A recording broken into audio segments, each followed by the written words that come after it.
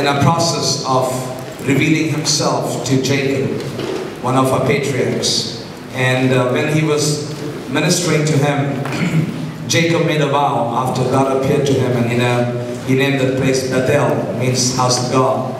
And he made a vow unto the Lord. Now this was even before the Torah was written, even the Bible was written, even before the law of Moses came.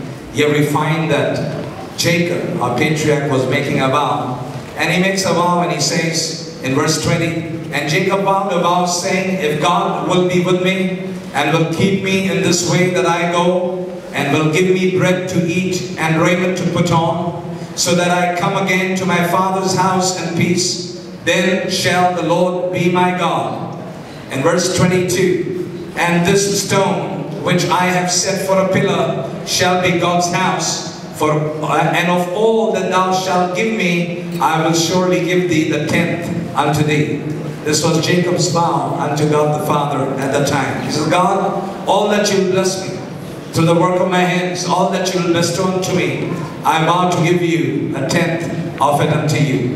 And so even before the Bible was written, even before, religions were created and formed, our patriarchs, they made a vow. Abraham paid the tithe unto God. Jacob paid the tithe unto God. Isaac paid the tithe unto God. Even when there was famine in the land, the Bible says in Genesis 26, God appeared to Isaac and said, don't go back to Egypt for help. Egypt is a place of bondage, of fear. And so God was saying, don't go back to Egypt, but wait thereon. And God appeared to him. And there, when the land was gravel and stone and dry and weary, the Bible says Isaac sowed in that weary land, in that dry land. And the Bible records that in that very same year, God blessed him with 100-fold.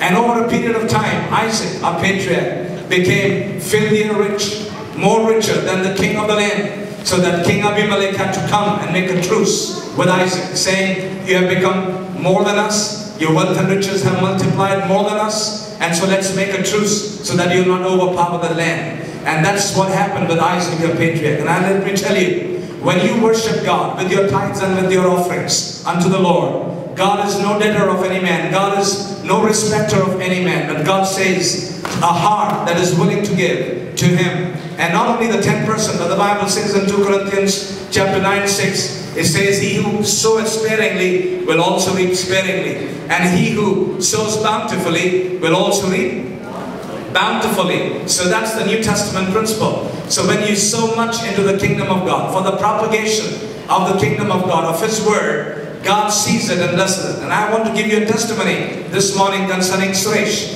who is a member of our church and who also works hard in the church.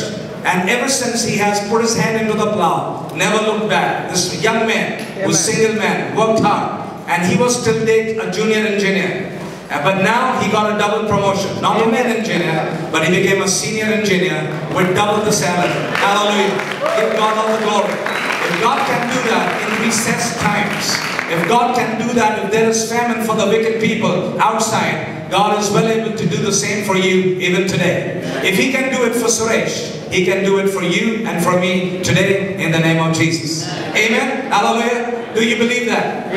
Amen. So take your tithes and take your seed in your hand and say, Lord, I want to bless you with my tithes and with my offerings, and I will put it into the bag, and I will say, Lord, you will bless the work of my hands, and you will honor the seed that I give unto you, and you will cause the rain to fall, cause the sunlight to shine upon it, so that, Lord, when the harvest will come, it will be an abounding harvest into my life, that I'll have no room to contain it, and Jesus will be glorified. And let me tell you why Jesus blesses you. Why Jesus blesses you? So that you will give more.